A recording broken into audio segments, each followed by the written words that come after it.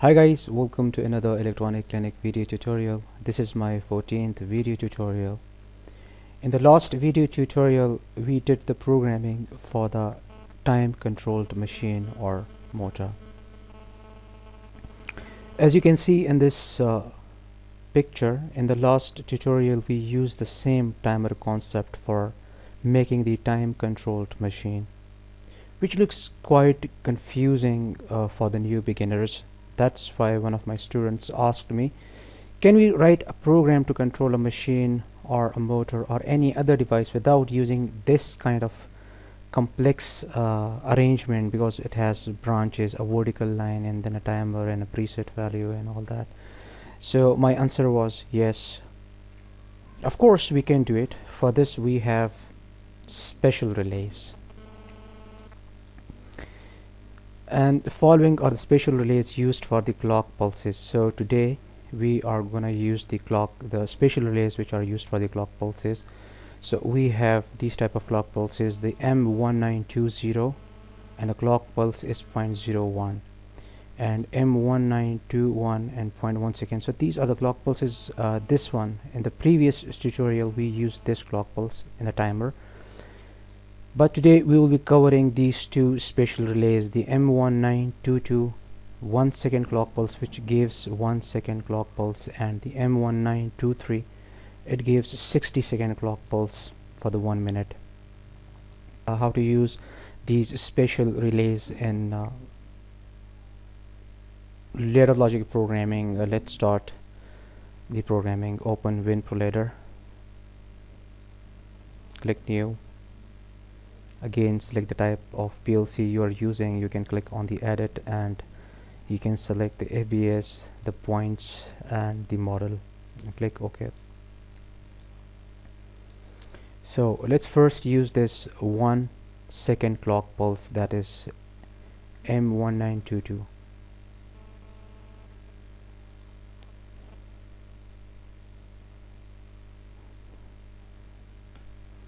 And the output Y is 0. Let's check PLC simulation, PLC run. You can see it on and off exactly a 1 second delay. It's so simple. Okay, now let's use that other one, which is the M1923. Press A on the keyboard, M1923, and output Y1. Run PLC. So as you can see that it can turn on and off, and it's exactly once again. And let's see what happens when 60 seconds are completed.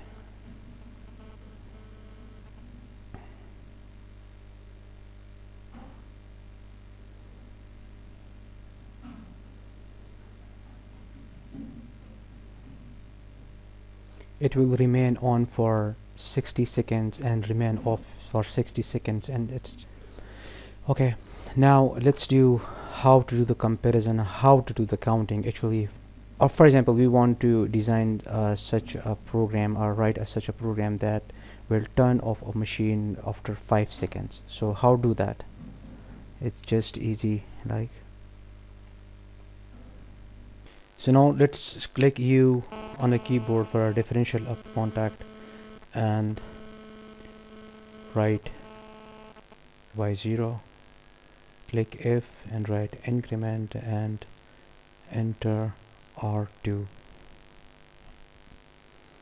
Okay, as we want to keep the machine on by default, so M0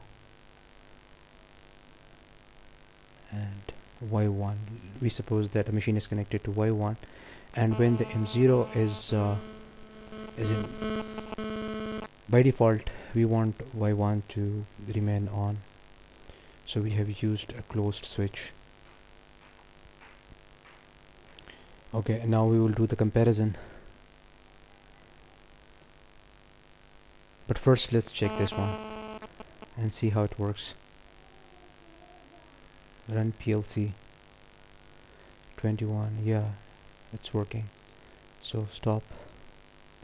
Now we need to do the comparison. So you'll need click F and write CMP. Source is R2 and R4. R2 and R4, so let's edit the table. In R4 we have a preset value of, let's say, 30 seconds. And also let's make R2 0, so that is R2, and let's make it 0.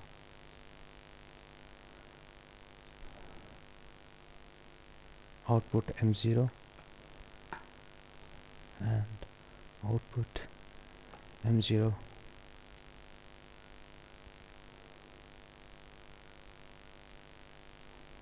Now let's run.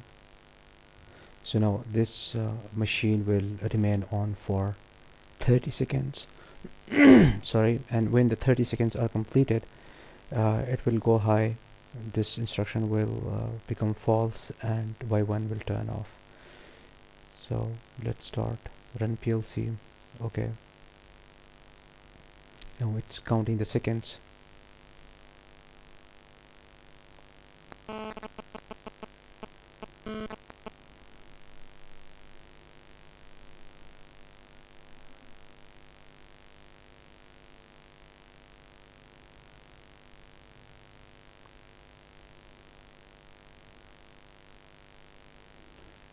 "26, 27, 28, 29 and 30.